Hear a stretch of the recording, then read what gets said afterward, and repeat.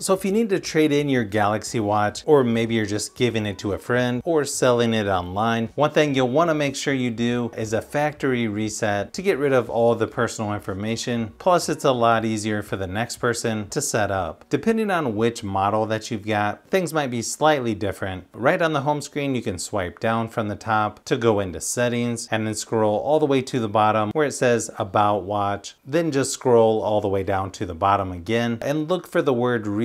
On my watch, it's purple. On yours, it might be a different color. If you swipe down to the bottom, you should see reset nice and large. Again, this will get rid of all the information on the watch. Now you can also back up your data first. You can hit continue, or you can go into settings, accounts and backup. You can then restore it later on this watch or on your new one. The one I'm showing here is the Galaxy Watch Classic, but it will look very similar on other Galaxy watches, the Ultra or the regular Watch 8, 7, or 6. Even after the software is updated, are going to be in a similar location, and then it should just take a couple minutes to do the factory reset. But hopefully this helped you reset your Samsung Galaxy Watch back to the factory default. So if you've made it this far into the video, you may want to say thanks by subscribing, and don't forget to give a thumbs up if this video was helpful. This is Brian from Fishbee Productions. Thanks for watching, and I'll see you on the next one.